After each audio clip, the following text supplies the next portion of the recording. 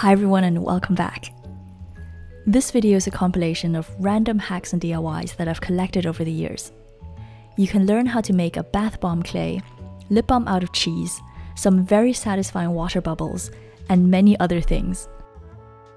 The best part is that these can all be done using basic household items, which are easily found in supermarkets or discount stores.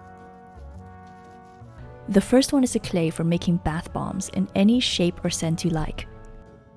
This is based on the baking soda clay recipe from this video, so please watch that too if you want to have a regular version for sculpting.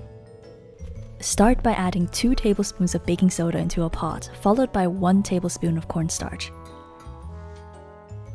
Then add 1 tablespoon of shower gel, shampoo, or liquid soap. Heat this up on low heat and be sure to keep stirring all the time. The initial consistency is supposed to look quite liquid, however you can add a bit more baking soda if you feel that it's too watery. This clay only comes together with heat, so the trick is to get it hot enough to solidify the clay but without burning the liquid soap. You'll know it's working when the mixture starts to get this sandy texture, almost like frosting. Then just heat it for a few more minutes until it forms a soft ball of clay. Once this has cooled down a bit, you can use food coloring to turn it into any color. I used a raspberry shower gel, and that actually gave this a pink tint, which is quite nice. Form the clay into any shape you want, and it's best to stick with fairly simple designs. For more tips on working with baking soda clay, be sure to watch the original video here. I made this recipe a few times and noticed that the more soap and baking soda you use, the softer the final texture is. If you use a lot of cornstarch, then the final piece tends to be harder. This actually feels exactly like a Lush bubble bar, and I'm almost certain that this is very similar to the recipe they use. My version, of course, is a lot cheaper to make, and you can customize these using essential oils, edible glitter, or anything else you can think of. You can see that it dissolves really nicely in water and has this soft, soapy texture. The next hack is how to make these incredibly satisfying water bubbles. I've covered this one on my channel before, but this was many years ago, and I think that lots of newer subscribers might have missed it. We're going to make the version that's much easier to clean up, so you'll need a sponge as well. Start by taking off the scrubbing side of the sponge. I began cutting this with a knife, but realized that I could simply peel it away. Now apply a bit of Uhu glue to the sponge and place it glue side down over your tap. This trick only works with Uhu brand glue because it contains a special resin that hardens upon contact with water. In my previous video, I did a few tests, and this original version of Uhu, which contains solvent and comes packaged in a metal tube, is always the best one. As you can see, the water pushes the glue into bubbles, which you can pinch off, play with, or pop. The sponge keeps your tap nice and clean, and there's zero cleaning up to do. You can also reuse the sponge a number of times by applying glue to the areas that haven't been covered up. This brings us to another thing which I've posted clips of on Shorts and TikTok that confused and enraged millions of people. This is a 3D printed bottle cap, and if you've been watching my YouTube for a long time, then you obviously know exactly how I did it. I simply applied Uhu to the inside and pushed water out of the bottle to create the same bubble effect. Sometimes I use different colored liquids inside just to change up the look. This is such a simple trick, but the clips always go mega viral because people just have no idea what's going on. And one last thing you can do with Uhu glue is simply place some into your palm and let water flow through it. I find the coolest thing with Uhu bubbles is that you never get the same result twice. Sometimes you get long droplets, and other times you get a cluster almost like grapes. Some of these turn out really well, and some will just pop right away. Whatever happens, it's a lot of fun and very oddly satisfying. The best way to dispose of these is to throw the dried out bubbles in the bin. Please be mindful of the environment and don't wash them down the sink. This next hack is credited to the TikTok account SCConvict. The creator shares a lot of crazy life hacks that people use in prison, and this one is how to make paint using Skittles.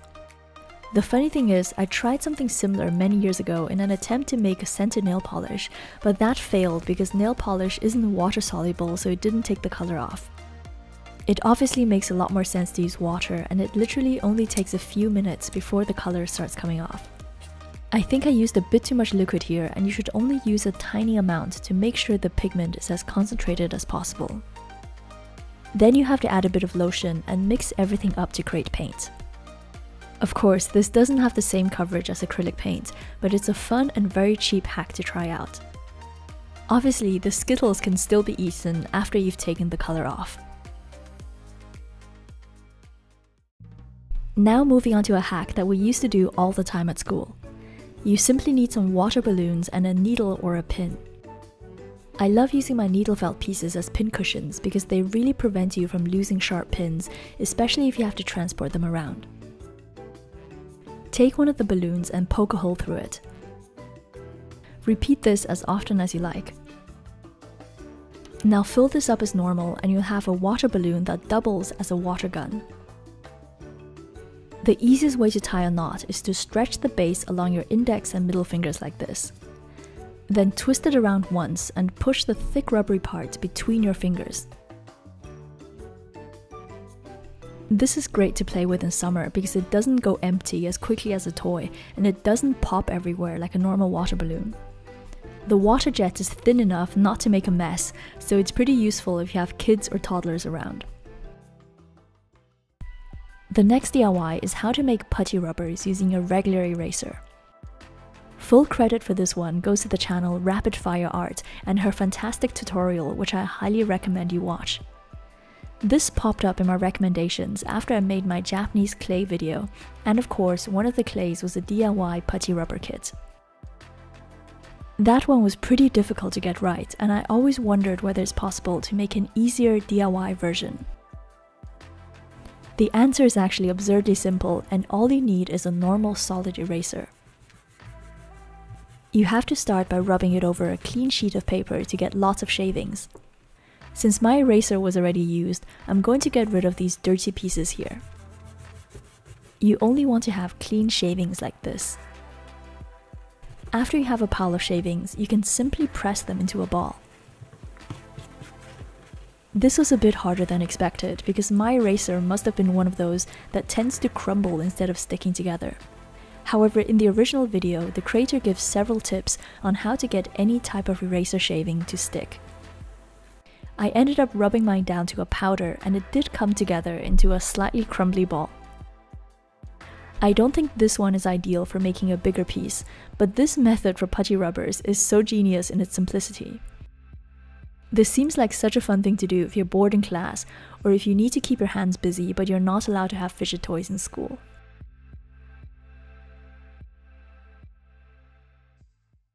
Hack number 5 is how to make lip balm using Baby Bell cheese. As a throwback to the golden days of DIY EOS on YouTube, the basic recipe for lip balm is simply 70% oil and 30% wax. The oil provides moisture and the wax prevents it from melting. In commercial lip balms, this is usually beeswax, but any type of non-toxic wax will work. The wax covering around a Baby Bell cheese is definitely food safe, so I realized that it should be perfect for lip balms. Start by washing off any remnants of cheese and dry it well.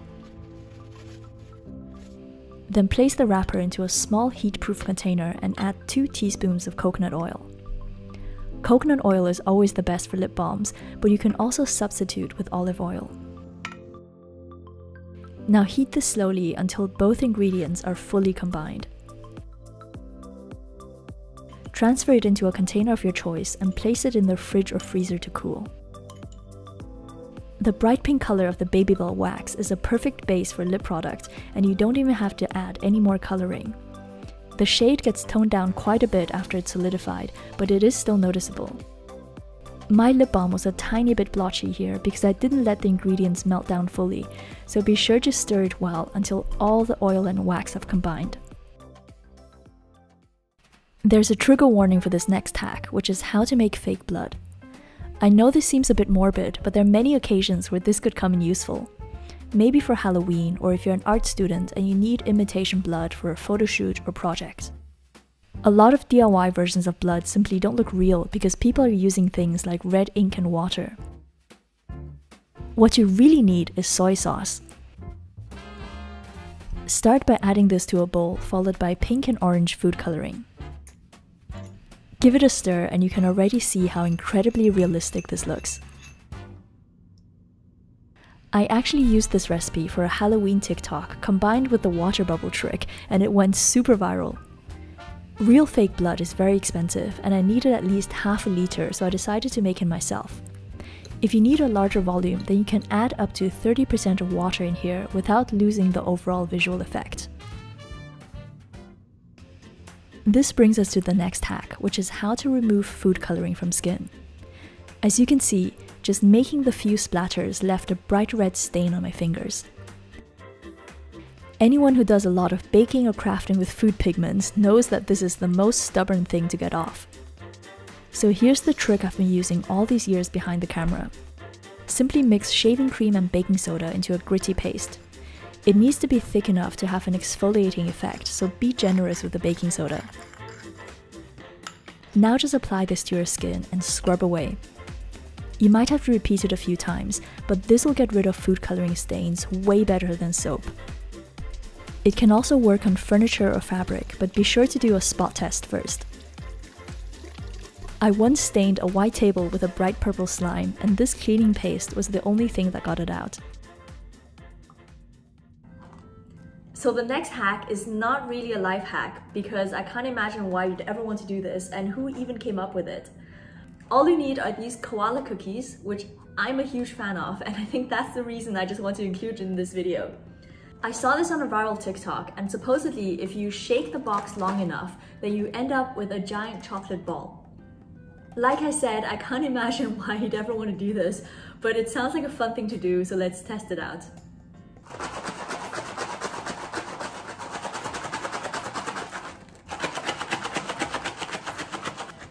Okay, so I have a problem now because the bottom of the box broke, so it's really hard to shake it without the bag coming out. The bottom part of this feels pretty solid, and this was still when it was being shaken in the box. So now let's open this up.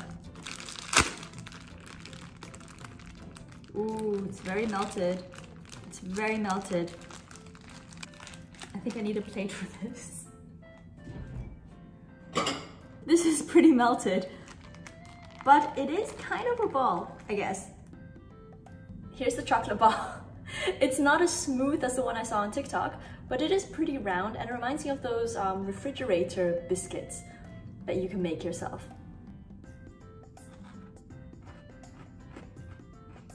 This is actually like a koala cookie apple. So if you ever wanted to turn a whole box of koala cookies into something that you can eat like an apple, there you go. Last but not least, we have paper mache bowls. This is directly inspired by the Easter egg kit that I filmed earlier this year. If you saw that video, you'll remember that a huge part of the kit seemed kind of redundant and you only really needed the molds. So I always wondered whether it could be possible to replicate the DIY using other objects. I'm going to use tissue paper this time, but of course it also works with toilet paper. Start by separating the layers so you have the thinnest sheets possible. Then tear these into tiny pieces and fill up the inside of a small container. In the original kit, they recommend using a ludicrous amount of toilet paper, but I would say just do as much as you can before you're about to die of boredom. Add 1 tablespoon of water and then repeat the whole process with a second layer. After you have a thick layer of paper pulp, press out all the liquid and leave it to dry. So I was originally kind of skeptical whether it's even possible to make paper mache without any glue, but the method worked pretty well. In this case, the final piece wasn't quite as smooth, and I think it's because the water didn't have anywhere to escape. I think that using a sieve or something with holes in the base would produce better results.